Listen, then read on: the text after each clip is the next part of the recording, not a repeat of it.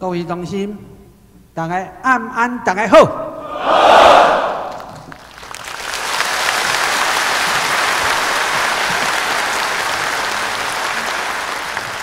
今日咱的宜兰州的同心有来啊无？请恁举一个旗啊，互大家看一下，大家该欢迎。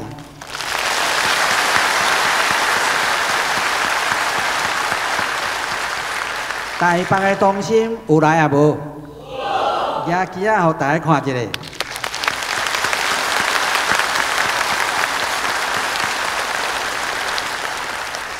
新竹的同心有来啊无？举一个旗啊，互大家看一下。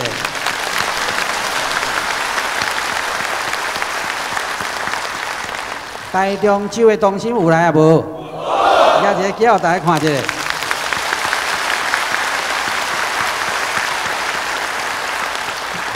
台南的同心有来啊无？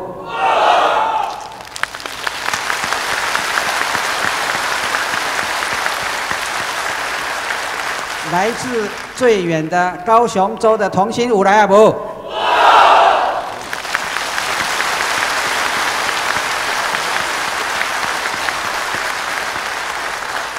非常的欢迎各位。咱今日。 有两个来自国外的好朋友，一个是 Mr. Neil R.E，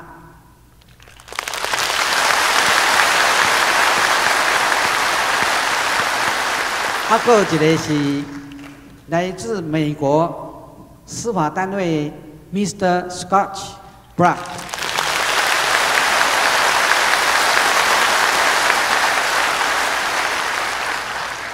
On behalf of Taiwan civil government, Julian and I would like to welcome you all to the Conference on Taiwan's Legal Status.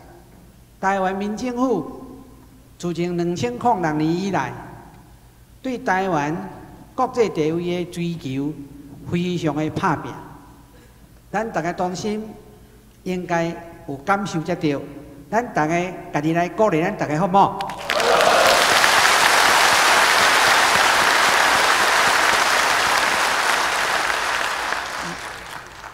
We are honored to have Mr. Neil R.E and Mr. Bloch here as our guest speaker. 咱今日有两个来自美国的非常可贵的贵宾 ，Neil R.E 加这个 Bloch， 这两个来自美国，尤其是这个 Neil R.E 是咱台湾民政府的好朋友。 和咱来往已经6年啊！伊伫美国是一个真有名，而且职业28年的这个律师楼的工课，是华盛顿 DC 上界大的律师楼。伊的专长是会当来帮忙咱台湾，甚至咱的同心，你的公司伫美国就市，所以这边来。 和咱台湾民政府所有的同心，大家来见面；和咱所有的同心，大家来探讨，要怎互咱台湾的经济变得更较好。另外迄位是大家拢已经伫网络上有看到，伊是 Mr. Bloch， 伊是非常的了不起，伊是捌互美国的总统提名，经过参议院、众议院。 会通过来任职最高检察署的副检察总长，而且嘛有经过，而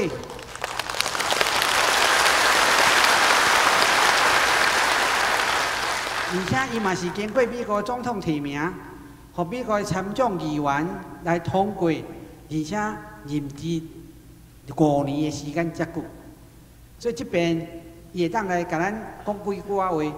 啊，伊嘛准备甲袂歹，啊，所以咱搁再一摆来甲伊邀请，即个叫做Neil R.E加 Mr.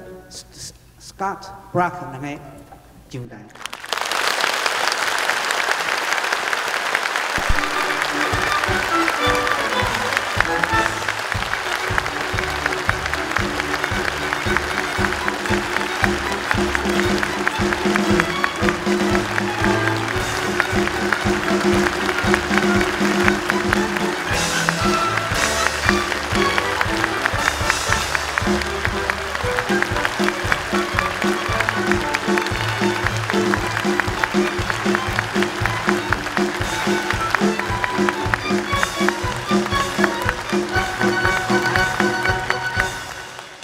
咱来拜托这个尼尔卡来介绍 Scott Bloch， 因为美国人介绍美国人较简单，咱将这个重大任务来交予伊。Okay, Neil, please.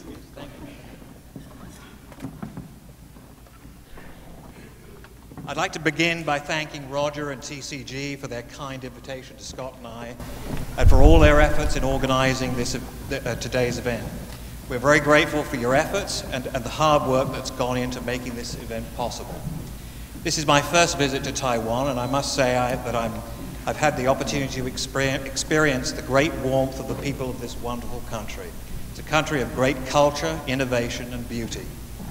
We are here today to celebrate with you your efforts for a greater understanding of the history and ties between the US and Taiwan, with a particular focus on the history of the legal and political ties between the two countries. As you know, I'm a citizen of both Great Britain and the US, two great countries with long histories and historic ties that share, in addition to a common language, strong beliefs in the importance of individual rights and systems of government that protect and foster such rights as they have evolved over time. As you know, America fought a long and costly war to secure its independence from Great Britain, so I fully understand the importance of securing and protecting individual rights and the democratic system of government in which such rights are able to flourish and evolve.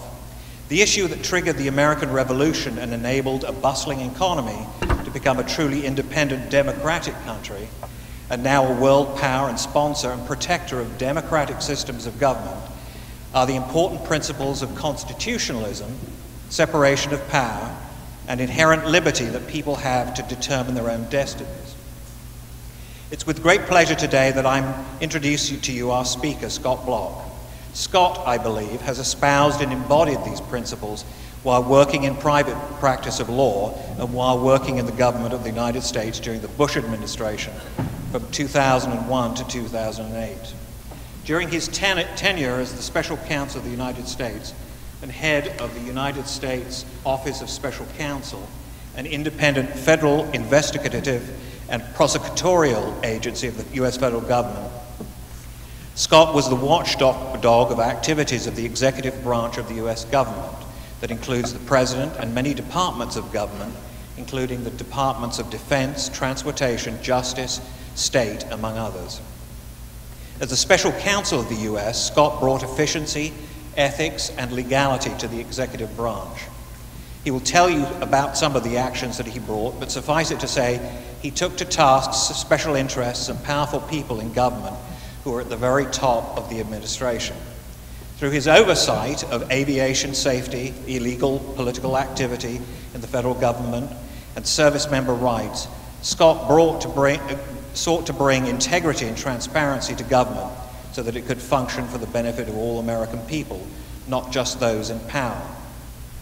Scott is now in the private practice of law in Washington, D.C., where he specializes in issues of integrity in government contracting, complex litigation, service member and contractor rights, and class actions involving matters of public interest, and thereby continues to advocate for and seek to protect the rights of the individual. He has taught at law schools and speaks of law and public service. He has appeared in the national media, including the Wall Street Journal, Washington Post, Washington Times, New York Times, Newsweek, Los Angeles Times, NPR, CNN, and NBC, and on international media on CCTV, Art TV, and Polish public television on issues relating to the wars in Iraq and Afghanistan, as well as the legal aspects of the new U.S. health law called Obamacare. Scott and I have co-counseled on a few matters over the last few years, and I would say that he's one of the most effective, erudite, and insightful lawyers that I have had the opportunity to work with during my career. It's also a true privilege to be able to call him a friend. In addition to being an accomplished lawyer, Scott is the author of a book entitled The Essential Belloc, A Prophet for Our Times, a collection of writings and sayings of Hilaire Belloc, a famous Anglo-French historian and statesman and one of the most prolific and highly regarded authors, poets, and essayists of the early 20th century. It's interesting to note that following Belloc's death in 1953, Monsignor Ronald Knox observed of Hilaire Belloc, "No man of his time fought so hard for the good things." I believe that this to be a guiding principle for my colleague Scott Bloch. I would like to introduce to you the Honorable Scott J. Bloch, esteemed lawyer, academic, and author, who will speak to you today on Taiwan civil government, a political purgatory. Thank you.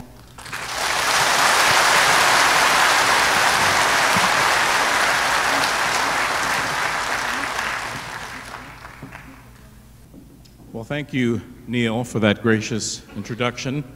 Can you all hear me? Ni hao.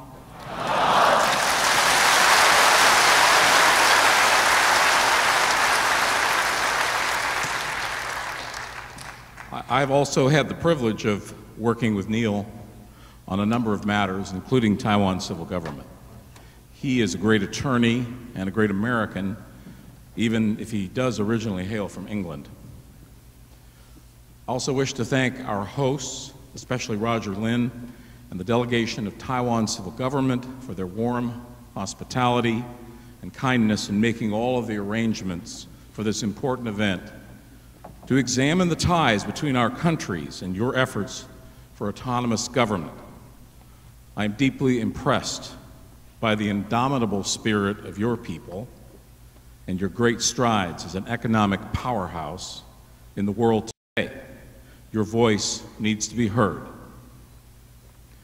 I would like to tell you a little bit more about what I did in our little experiment in autonomous government called the United States of America in Washington, D.C., to give some counterpoint to the topic of my talk today in order to better understand the tensions that exist in the political and legal realms and how one man's voice can give a voice to others who are trying to be heard about injustice and corruption in government. Well, hopefully the slideshow will work. Where do I point it? There? There we go. All right. I'd like to start by telling you a little bit about what I did in the United States government that I think will speak to some of the issues of integrity in government that concern you. I truly was honored to be a part of the Bush administration, and particularly in my role as the lead enforcer of integrity in government. I also note that I had darker hair at the time. I often quoted President John Adams, who said, "Good government is an empire of laws." If we follow a rule of law that is enacted for all to follow, then we have good government. But it is not self-executing. You have to have people who will stand up for these principles. We call them whistleblowers, people who speak truth to power, who tell public people or public officials what is wrong, or that some process or election is not being conducted fairly, lawfully, or without corruption. In the prior slide, I think, you can go back one. Yes.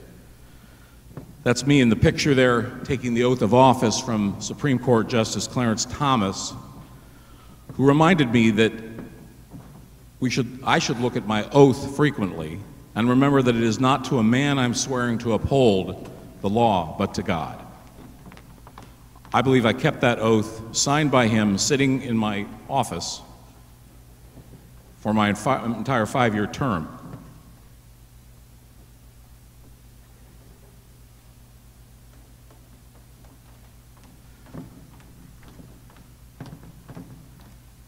I think they think I'm going to play some music.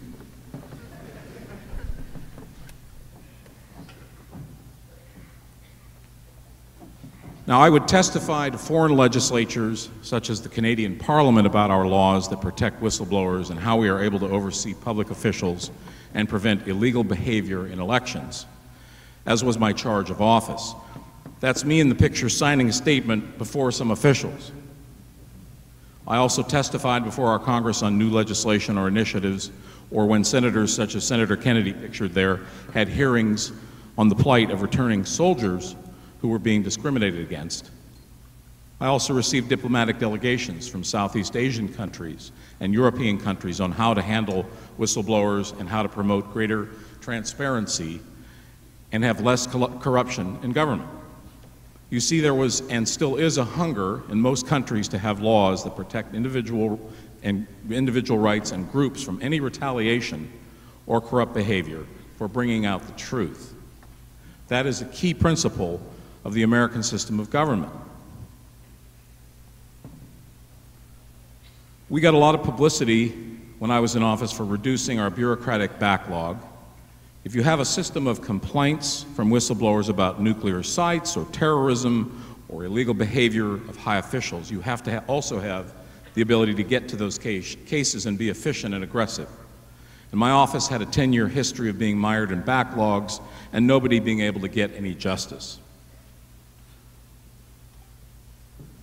So we tackled the backlog and we set up a unit to study new methods of cutting down time for complaints and cases, processing them and getting at 1,000 cases that had never been looked at even, some for 5 years or more. And it turned out that we found many good things in there, things that had been overlooked: breaches of security at nuclear labs, homeland security problems, retaliation against public employees for reporting fraud or waste or abuse of power. We reported to Congress and the Vice President about these issues, and the outcome was increased productivity. And results: we took on new enforcement powers and duties without any new resources or money to protect our military, who were being discriminated against after returning from Iraq or Afghanistan, who wanted their jobs back as the law required.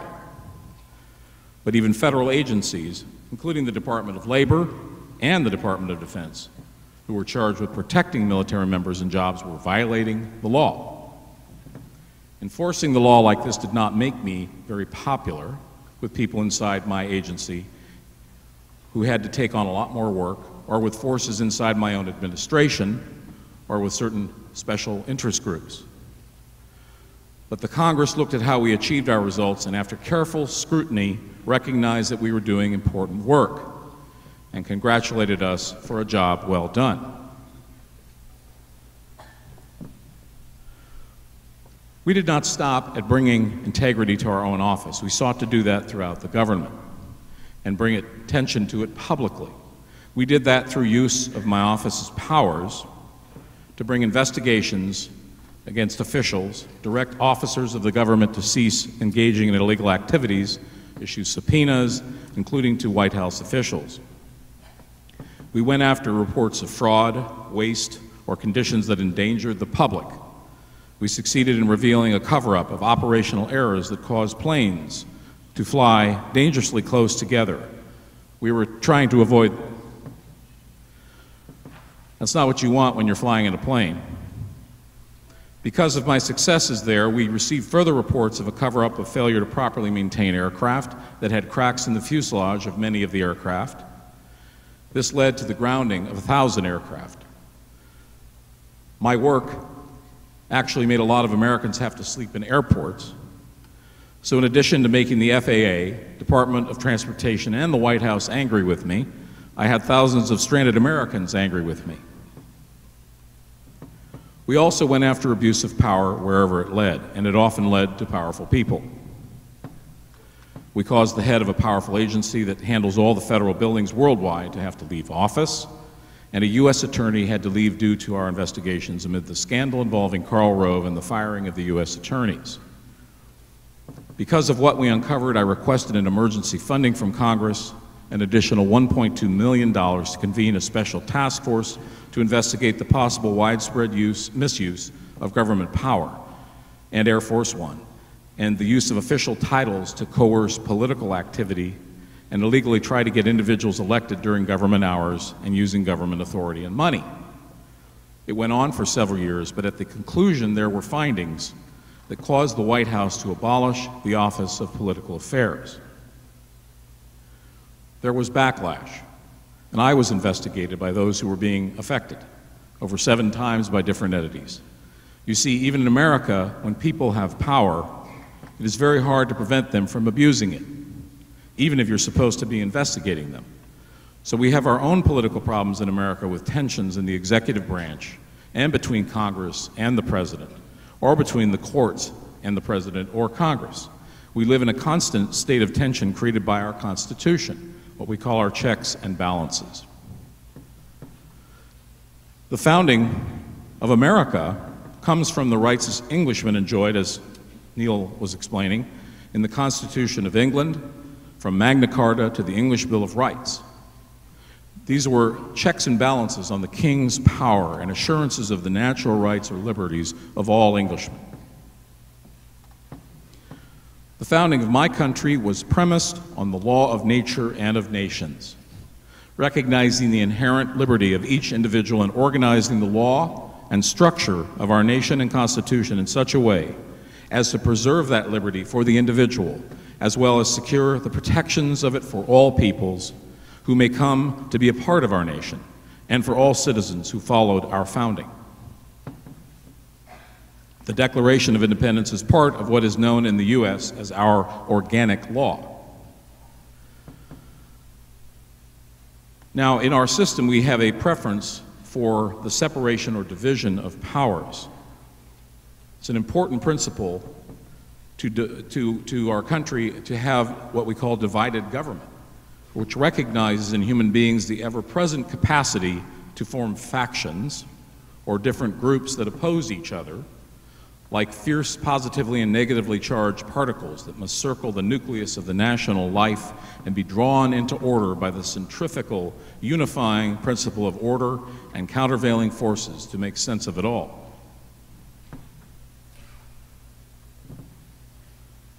That's some pretty powerful countervailing forces there. Madison devotes a lot of attention to the power of the legislative branch to check the power of the executive, favoring the moderating influence of the Congress over the President and even the courts. The founders of America viewed executive power with some suspicion, afraid of another monarchy, and Madison did not want a tyranny of judicial power. So the American system favors the Congress as the people's branch.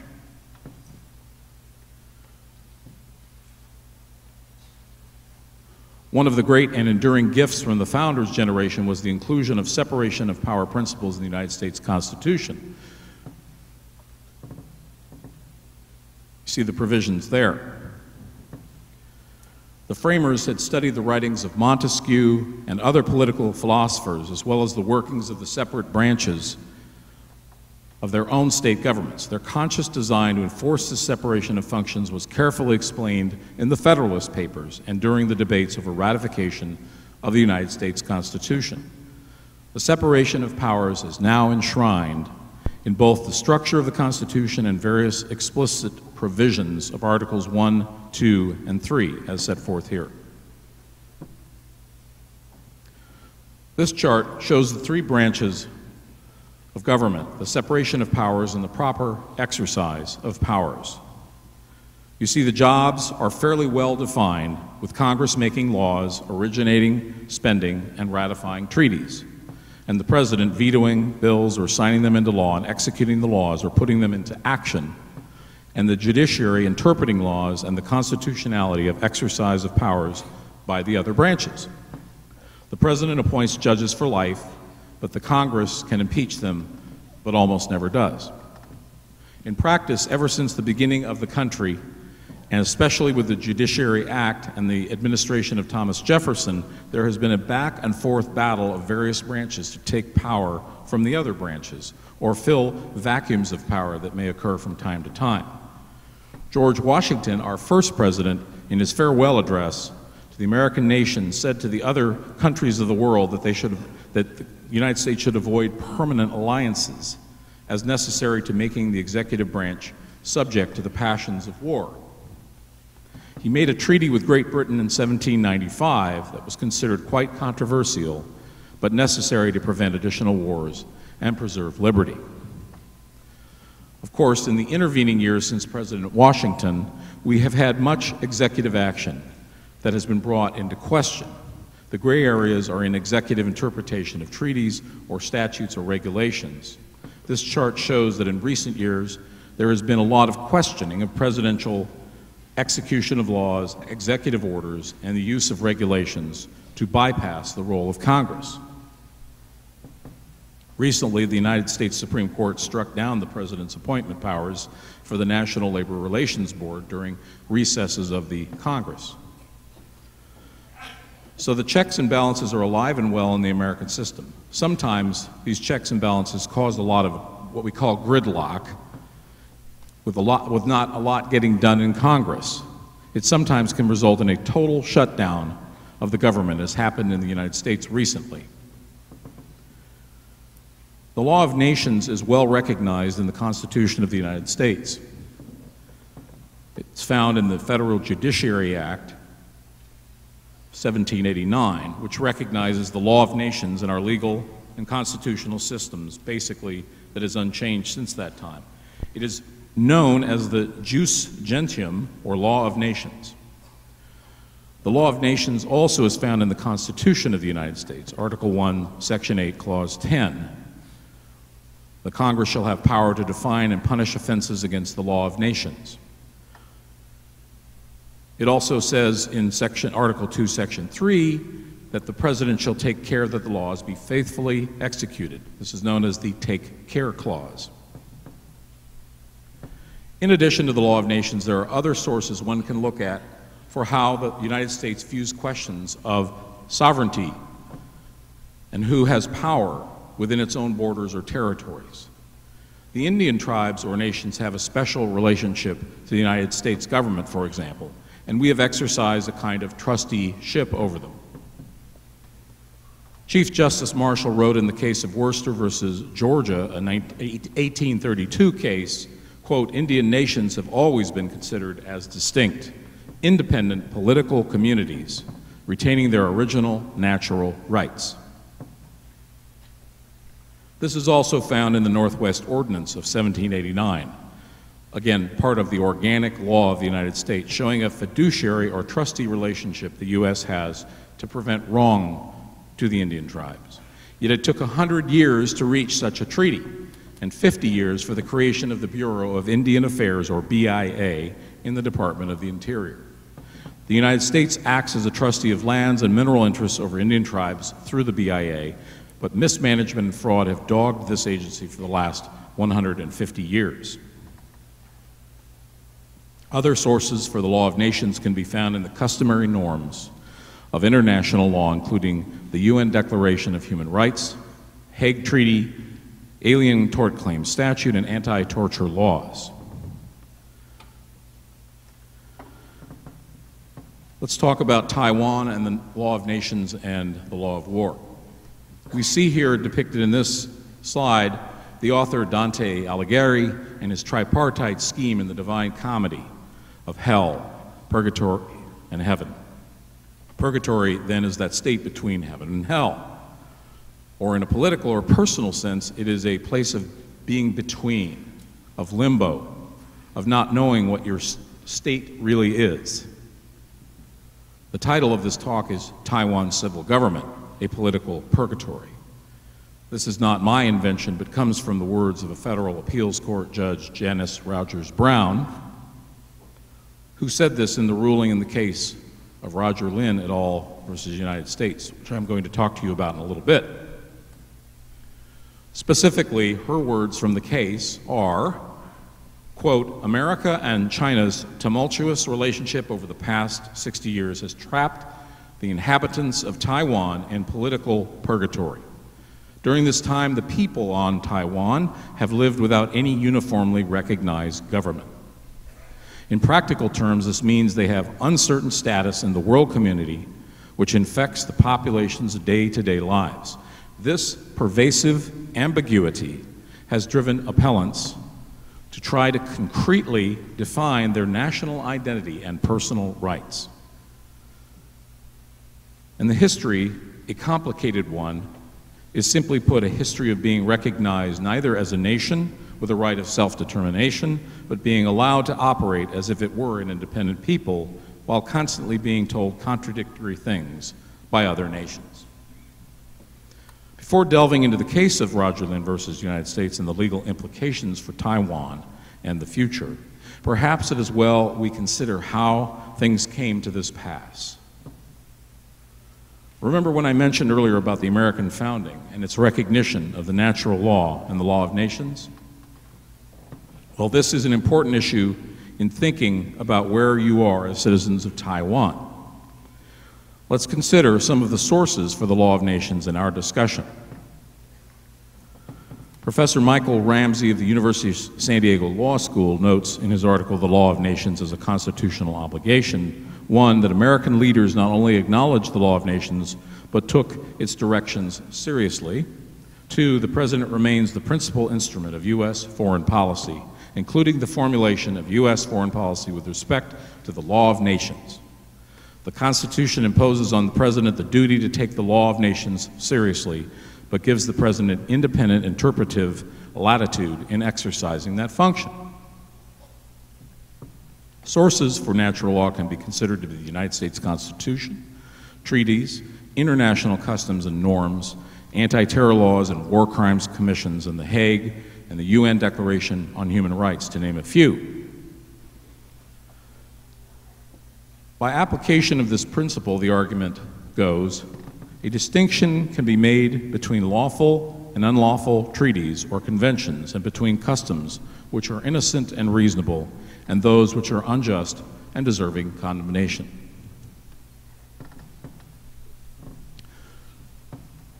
From the time of the Portuguese explorers' arrival in 1544 on the beautiful island, or Ilha Formosa, as they called it, to the Chinese occupation under the various dynasties, to the Japanese occupation, then the Chinese occupation again after World War II, Taiwan has had a history that is troubled, but thankfully has resulted in some measure of independence.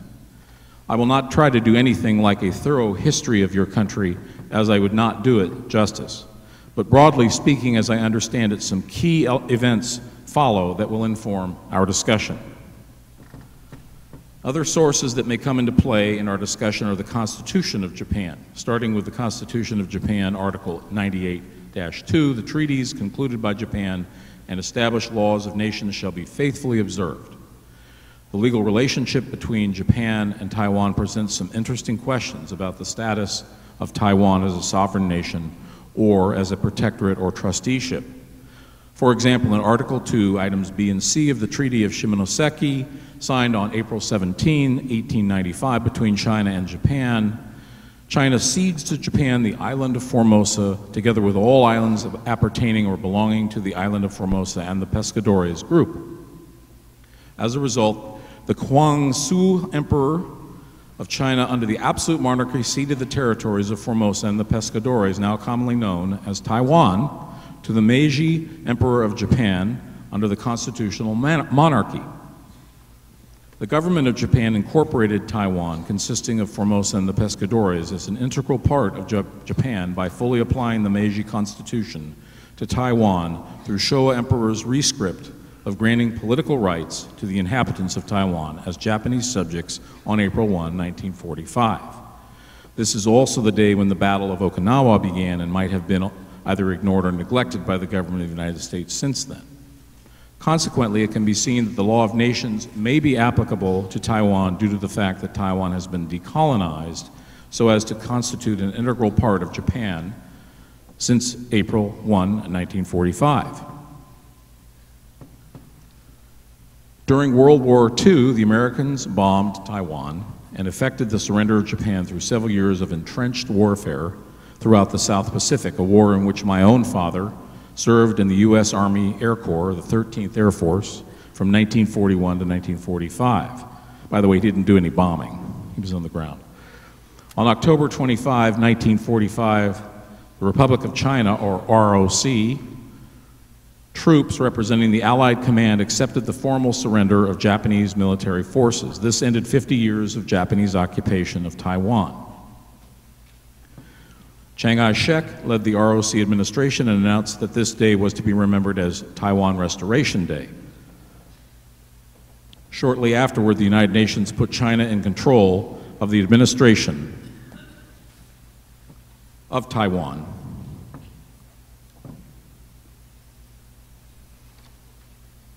The ROC left administration in place under the leadership of Chen Yi. Unfortunately, corruption and a number of other influences culminated in a loss of popular support for the ROC administration, leading to civil unrest and a major uprising on February 28, 1947. Because of this date, it is commonly known now as 2/28. The Chinese government sent over troops on March 7, 1947, and over a 3-day period, anyone seen on the street was shot, homes were broken into, and occupants killed. The times following the 2/28 incident were terrible. Martial law was imposed from March 7, 1947, all the way until 1987. During this time, technically, nothing political could be talked about. No complaints could be made. People were unceremoniously and indiscriminately killed or beaten, and many had property or land expropriated. In late 1949, as a result of the Communist Revolution and a protracted civil war, Chiang Kai-shek and the nationalists, KMT, were forced to flee the mainland. Because of obvious geographical advantages, the KMT chose to flee to Taiwan in order to reassemble and continue their battle with the communists. For a wide variety of reasons, this continuation of the long civil war never materialized in a significant way. Chiang Kai-shek ruled Taiwan as president of the KMT from 1950 until his death in 1975, when his son Chiang Ching-kuo ascended to the position. The Treaty of Peace of Japan was effected September 8, 1951, and went into force April 28, 1952. And after this, Japan and China entered into an agreement. In Article 2B of the San Francisco Peace Treaty, it states that Japan renounced all right, title, and claim to Formosa and the Pescadores. There was General Order Number 1 that called for surrender of all Japanese territories to the Allied Commander-in-Chief, General Douglas MacArthur. As a result, the government of Japan renounced all right, title, and claim to Taiwan, founded on rights of sovereignty over Taiwan. During the years after the Peace Treaty of San Francisco, a period enters of relations between the U.S. and Taiwan, with treaties and agreements, interventions followed by U.S. actions followed by actions by China, and the United States backing away from Taiwan. With the outbreak of the Korean War in 1950, President Eisenhower agrees to protect Taiwan against possible attack from mainland China and sends the 7th Fleet to patrol the waters between Thailand and China. On September 3, 1954, mainland China punctuates its promise to liberate Taiwan. On December 2, 1954, sensing the possibility of a conflict in the waters between China and Taiwan, United States President Dwight Eisenhower signed a mutual defense treaty with the ROC promising protection from the U.S. for Taiwan. Now, in July of 1971, the U.S. formally announced its two-China policy, supporting admission of the People's Republic of China into the UN, while preserving Taiwan's membership in the General Assembly. This highlights America's shift towards improved relations with Communist China through the 1960s and early 1970s. On September 15, 1971, the U.S. Secretary of State Henry Kissinger secretly visits China. On October 25, 1971, Taiwan is expelled from the United Nations. The seat is given to the People's Republic of China. In February of 1972, the U.S. President Richard Nixon makes an historic visit to China and issues the Shanghai Communique, an official statement further severing the country's diplomatic ties with the ROC. The actions of the U.S. and the UN caused a domino effect around the world, with several major countries switching their diplomatic recognition from Taiwan's capital city, Taipei, to Beijing during the 1970s. On December 15, 1978, the United States announces it will terminate its diplomatic relations with Taiwan on January 1, in 1979. During this time, from 1950 to the 1970s, martial law was in place on Taiwan. In 1987, martial law was lifted by the government and a series of political reforms were launched in order to expand the democratic process. Eventually, Taiwan held its first direct presidential election in 1996. In 2000, the presidential election ended 5 decades of government under the KMT, and power was peacefully transferred from the nationalist KMT to the Democratic Progressive Party, or DPP. Taiwan has thus established itself as a powerful working model for democracy. Current Taiwanese President Ma Ying-jeou, if I'm pronouncing that correctly, Ma, was elected in 2008 from the KMT party. On February 28, 2004, in commemoration of the 228 incident, Taiwanese people formed a human line 500 kilometers long from the northern tip of Taiwan, Keelung, to its southern tip. This was done in an effort to bring light to their oppression and to call for peace and to protest China. Taiwan has a competitive and dynamic free market economy which has brought all levels of society unprecedented prosperity. Taiwan joined the WTO, World Trade Organization, in 2002, thereby becoming an official partner in the world trading system. The government is now promoting industrial modernization and a knowledge-based economy. Meanwhile, in America, there were additional developments with the Taiwan Relations Act of 1979. Over the last 30 years, this has been used to essentially declare unofficially official the relationship between Taiwan and the U.S. The act obligates the United States to sell weapons of a defensive character to Taiwan. It obligates us to be concerned about the situation in Taiwan and the region. And it obligates the President of the United States to consult with Congress about what to do. So, in a sense, we are obligated to be concerned and give Taiwan the means by which it can defend itself, but we are not obligated to come to the direct rescue.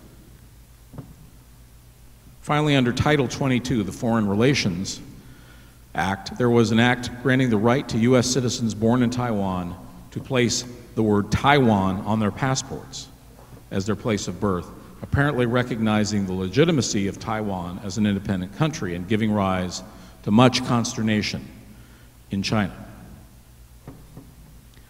This law in 1994 directed that Taiwan be recorded on request as the place of birth on passports of American citizens born in Taiwan. By 1994, the United States no longer recognized Taiwan as independent from China. The People's Republic of China was officially deemed to be the sole government of the area that included Taiwan. The government of the People's Republic of China, though, objected strenuously to designation of Taiwan on an American passport, and it refused to endorse visas on passports that recorded Taiwan as the passport holder's place of birth. There was, therefore, substantial basis for apprehension over the harmful consequences of an official policy that permitted Taiwan to be recorded as a place of birth on a passport. This brings us to Lin versus United States. The litigation involving Roger Lin et al. Versus the United States was brought in 2008 and asserted that elections in Taiwan were illegal for the President of the Republic of China in the territory owned by the Emperor of Japan, now being under de jure occupation by the United States and de facto occupation by the Chinese colonial regime, under the name of the governing authorities on Taiwan. As an agent of the United States military government, permanent occupation by the Chinese colonial regime on Taiwan should be deemed as an offense against the law of nations, the lawsuit claimed. Plaintiffs sought declarations that, one, the AIT's refusal to process the individual's appellant's passport applications wrongfully deprived them of their status as U.S. nationals and the attendant rights that go with that, and two, appellants, the plaintiffs at the time, are U.S. nationals entitled to all associated rights, particularly those flowing from the First, Fifth, Eighth, and 14th Amendments. The arguments presented in the U.S. District Court for the District of Columbia, that's Washington, D.C., before the Honorary Rosemary Collier were as follows. None of the allies recognize any transfer of the sovereignty of Taiwan to the Republic of China upon the October 25, 1945 surrender of Japanese troops in Taipei. In the U.S. Senate-ratified San Francisco Peace Treaty of 1952, Taiwan was not awarded to China, and the Treaty of Taipei confirmed these arrangements. From an examination of the military history of the Spanish-American War cessions of Puerto Rico, the Philippines, Guam, and Cuba, it was clear, they argued, that the military government of the principal occupying power does not end with the coming into force of a peace treaty, but continues until legally supplanted.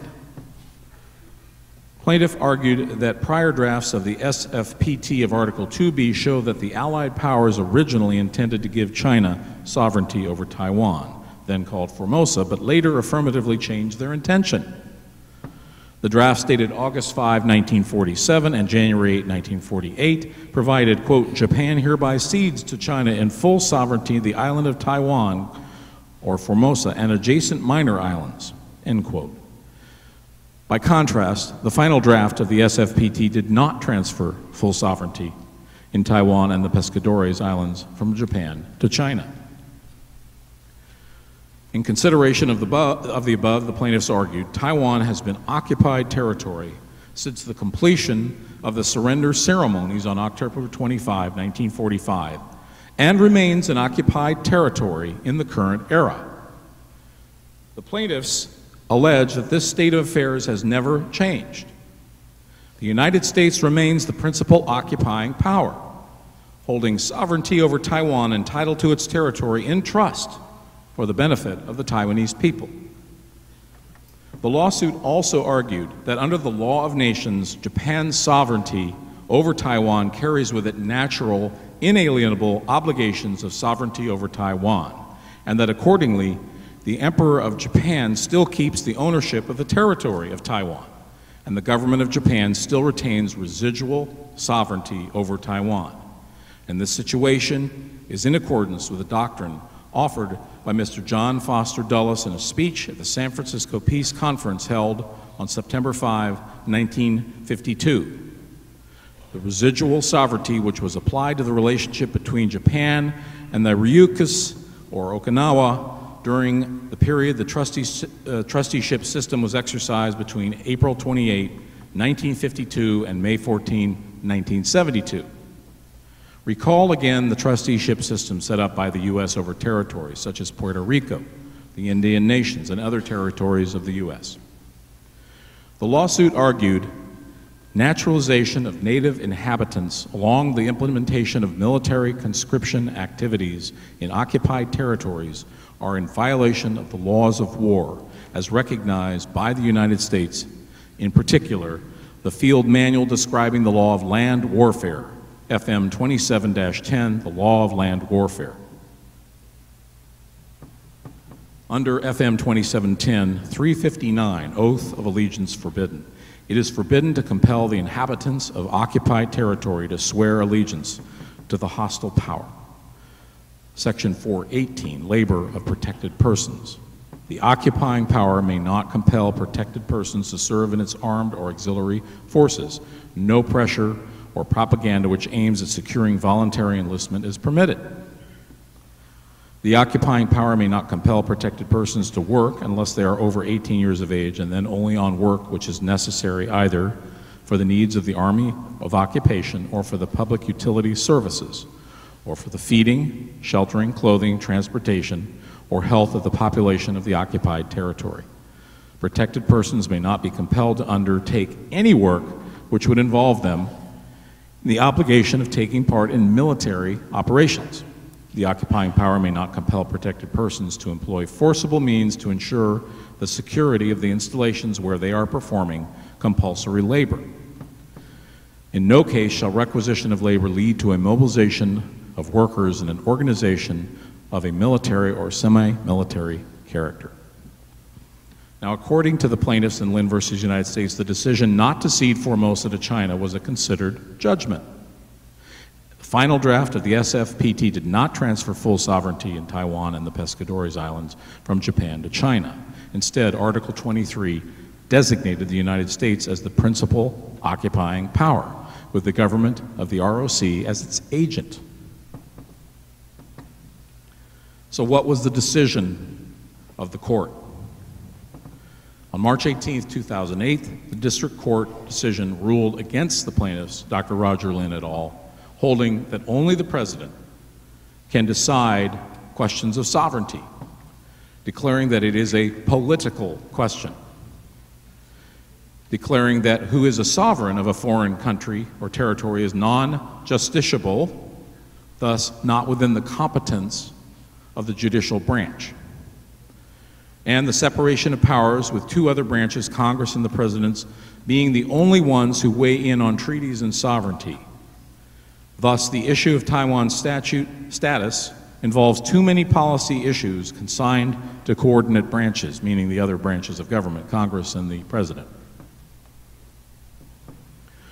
On appeal, on April 7, 2009, Justice Janice Rogers Brown affirmed that holding against the plaintiffs, holding that plaintiffs have been put in a political purgatory. Quote, plaintiffs have essentially been persons without a state for almost 60 years. The last completely clear statement of authority over Taiwan came from General MacArthur in 1945. One can understand and sympathize with plaintiffs' desire to regularize their position in the world, end quote.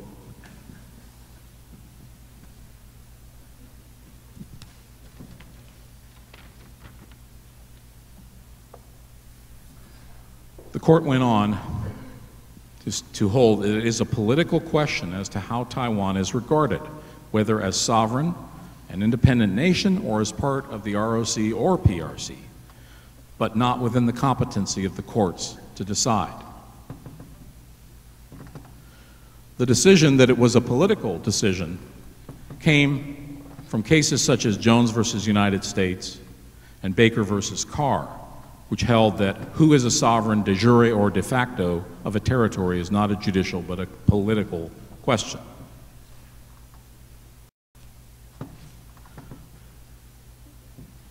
She found that the president had not acted.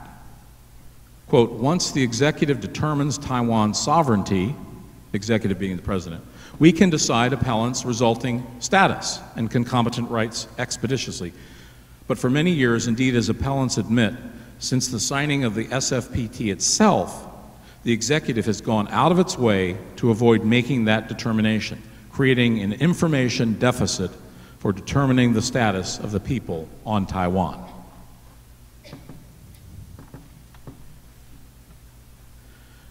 Now, other cases that have come down at about the same time seem to take a different approach to decision-making of the president. In Boumediene versus Bush, the United States Supreme Court observes that during open hostilities, it can consider and rule on issues involving Congress, the executive branch, and the United States Constitution in respect to the handling of alleged enemy aliens directly threatening the United States mainland. Now, if that is the case, the appellants argued in Lynn, surely the interpretation of the SFPT and its legal effects upon appellants under the U.S. laws are properly within the court's purview or ability to rule. But the opinion distinguished that case, which involved the ruling on legality of detentions at Guantanamo Bay, stating that the case did not overrule the political question doctrine, because in that case they were ruling on de facto sovereignty questions, whereas in Lynn it involved de jure sovereignty, that is, the very legal status of Taiwan, as opposed to how it was being treated in fact or in practice.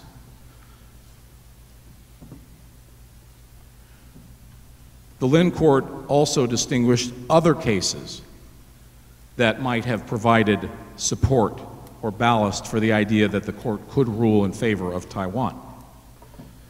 It distinguished cases involving the Philippines, finding that the Filipino population was entitled to the protection of the United States based on the United States sovereignty over the Philippines, referring to Rabang versus Boyd, a 1957 Supreme Court case. Later, Congress acknowledged, quote, the final and complete withdrawal of American sovereignty over the Philippine Islands, end quote. The Lynn case was appealed to the United States Supreme Court, but the Supreme Court denied the case, refusing to grant a writ of certiorari, meaning it refused to take the case at all. It didn't say anything about it. So where does that leave us in the law? What is the law since then? Well, some cases since the Lynn versus United States do have some bearing on our subject today. Zivotofsky, ex-rel Zivotofsky versus Clinton, a 2012 case, involved an act of Congress that required allowing a U.S. citizen to have Jerusalem listed as the place of birth on the passport. The court explained that, quote, the federal courts are not being asked to supplant a foreign policy decision of the political branches. Instead, Zivotofsky requests that the courts enforce a specific statutory right. Because the lower courts erroneously concluded that the case presents a political question, they did not reach the merits of Zivotofsky's claim. The court found there is no exclusive commitment to the executive branch of the power to determine the constitutionality of a statute. The judicial branch appropriately exercises that authority, including in a case such as this where the question is whether Congress or the executive is aggrandizing its power at the expense of another branch. The question was, is the congressional act to require the Immigration Department to put Jerusalem on the passport, thus causing a lot of consternation among Palestinians and others who didn't agree with Jerusalem being part of the Israeli state. Sorry, I can't separate the pages here. And a lot of feathers got ruffled over the issue of sovereignty of Jerusalem. But does this interfere with the function of the president to make policy concerning Israel? That was the question. The court held that it did not and looked at precedents such as Morrison versus Olson, a 1988 case involving the power to discharge a person in office under the president. The Lynn versus United States case is cited in the briefs before the Supreme Court in Zivotofsky, showing how important the Lynn case is now in the jurisprudence in this area. The government argued that the Constitution showed a preference for the president to exclusively deal with who is the sovereign. It said, the Constitution's declaration that the president shall, quote, receive ambassadors and other public ministers in Article 2, Section 3, constituted a special power of the president. According to the Secretary, centuries-long executive branch practice, congressional acquiescence, and decisions by the court confirm that the Receive Ambassadors Clause confers upon the executive the exclusive power of recognition. But the court rejected this, noting the Taiwan passport law and other instances where Congress shared some of the powers regarding issues of foreign states, even when it could cause political hackles to be raised or implicate sensitive foreign policy issues. The court upheld the right of Zivotofsky to have Jerusalem put on his passport as his place of birth. But it sent the case back down to the lower court, same court that Roger Lynn went in front of, to determine the case consistent with the ruling of the court. We call that a remand in the law. Just to show you how crazy things get in our system as much as anywhere else, the D.C. Circuit Court, court right below the U.S. Supreme Court, which had decided Lynn versus United States, held the act unconstitutional, the act that granted Zivotofsky the right to put Jerusalem on his passport, held it unconstitutional as intruding on the president's foreign affairs power. So it went back up to the Supreme Court and is now there to be decided this year. It's now called, of course, Zivotofsky versus Carr, because he became the Secretary of State after Clinton left. Now, the Court of Appeals for the District of Columbia invalidated the law as unconstitutional, finding that Section 214 of the Foreign Powers Act that gave the right of one born in Israel to have that placed on his or her passport was an unconstitutional intrusion on the powers of the president. We'll see how this comes out in the coming term, but it seems likely that the court will reverse and find that Section 214 of the Foreign Powers Act does not violate the Constitution's separation of powers. Other case law involving the Alien Tort Statute, or ATS, a 1789 statute giving non-U.S. citizens the right to file suits for international human rights violations in U.S. courts, is the Kiobel versus Royal Dutch Petroleum Company case, a United States Supreme Court case from 2013. In that case, the U.S. Supreme Court struck down a suit in U.S. District Court against Royal Dutch Petroleum for environmental problems in Nigeria that prompted a protest and a military crackdown on Nigerian citizens. The court held that the action under the law of nations for preventing human rights abuses such as occurred in Nigeria and the corporation that allegedly aided and abetted these abuses did not provide a cause of action in the U.S. courts, where there is a presumption against extraterritorial application of U.S. laws. Citing the danger of unwarranted judicial interference in the conduct of foreign policy, the court said these cases should be allowed only with great caution. So even though norms of non-torture or other human rights abuses exist, this is not enough in and of itself to allow a claim in U.S. courts by a foreign national. What then are the lessons of Zivotofsky, Lynn versus United States, and these other cases? While Lynn held that since the president had not ruled on sovereignty of Taiwan, it implied that only the president is competent to act on that, Zivotofsky holds otherwise, finding that Congress has a role in the recognition of issues touching on sensitive political relationships, at least when it concerns matters such as passports. Courts will be cautious in exercising jurisdiction unless there is a clear intent from Congress to allow the claim, as in Zivotofsky, but not in the Royal Dutch Petroleum case. What then is the way forward? When considering what to do in the future on the issues that are of such great concern here to you, I would say that a three-part approach is in order. Use of the legal system, action before Congress or with members of Congress, which we call lobbying, and then use of the media, print and or movies, documentaries, and that sort of thing. Using a three-dimensional approach gives a good chance of greater awareness and possible action. So the TCG strategy that we would recommend is continued attempts in public interest litigation, which is most successful when it provides good human stories to tell about Taiwan. You've highlighted the amazing achievements of this country and its history, its challenges, its identity, and struggles as a people and as an influential island of the world. Combined with powerful legal arguments, TCG has at its disposal opportunities to continue to tell this powerful story of struggles and to uncover continuing injustices, whether it be in the area of human rights or elections or constitutional infirmities. These can be brought under the Taiwan Relations Act and the requirements of compliance with monitoring by the State Department over elections, combined with the Alien Tort Statute, utilizing customary international law standards.